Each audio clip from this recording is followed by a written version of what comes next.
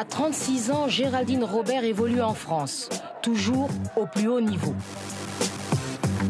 Depuis quelques années, elle participe ainsi à l'Open de la Ligue féminine de basket, une compétition qui, en début de saison, réunit les 12 meilleures équipes de l'Hexagone. Le basketball, c'est la passion de ma vie parce que je pense que je voulais jouer au niveau, mais je ne pensais pas arriver à ce niveau. Tout le monde me disait, Géraldine, tu peux le faire, tu peux jouer à un haut niveau. Mais je me disais, non, ce sont mes amis, ils le disent pour me faire plaisir. Et après, ça a été un pur hasard. J'ai rencontré un coach qui m'a proposé de jouer la Coupe d'Europe. Et après, tout est parti de là.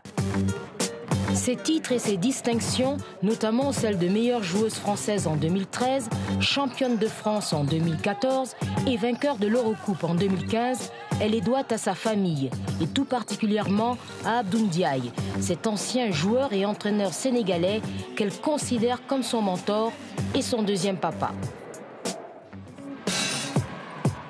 De retour cette année à Montpellier, la franco-gabonaise savoure ici à Paris sa première victoire en club. Avec aussi une émotion pour son papa disparu en mai dernier. Le premier trophée, je le dédie à mon papa parce que franchement, c'était vraiment difficile d'aborder ce match en sachant qu'il n'était plus là. Et je suis vraiment fière de mon équipe. Ce trophée représente le travail qu'on a accompli ces 6 dernières semaines et la cohésion qu'on a dans notre groupe. Et franchement, je suis vraiment contente. Professionnelle seulement depuis 10 ans, Géraldine Robert rêvait après 3 présélections de jouer en équipe de France. En 2015, elle décide de s'engager avec le Gabon. Nommée capitaine des Panthères, elle participera au championnat d'Afrique des Nations et sera désignée comme l'une des 5 meilleures joueuses du tournoi. Chaque fin de saison, Géraldine repart au Gabon pour encadrer des enfants.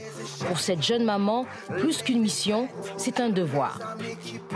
C'est mon pays qui m'a fait et pour moi, c'est un honneur et c'est tout à fait normal de repartir au Gabon tous les étés et d'essayer de délivrer ce message à ces jeunes Gabonais. C'est vrai qu'ils voient Géraldine qui passe des fois dans des chaînes de sport avec son équipe, Géraldine qui gagne des titres, Géraldine qui perd des titres, mais quand il y a cette proximité, que je suis là pour leur parler, pour leur prodiguer des conseils, je pense que l'impact est encore plus fort.